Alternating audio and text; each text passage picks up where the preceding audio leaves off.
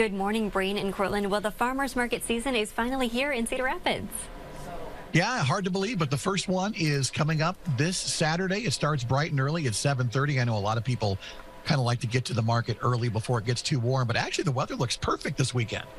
It's going on until noon, and there are going to be over 200 vendors at each farmers market this year, which is a pretty big deal. I mean, we're back to like pre-pandemic sizes.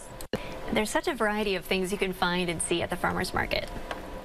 It's crazy because every time my wife goes, I say, hey, bring home some vegetables or some fresh baked bread. And she comes home with a T-shirt and a pair of earrings. It's amazing. I always come back with cheese curds. That's an essential for me. Got to buy the cheese curds. And I have to get some fresh flowers, too.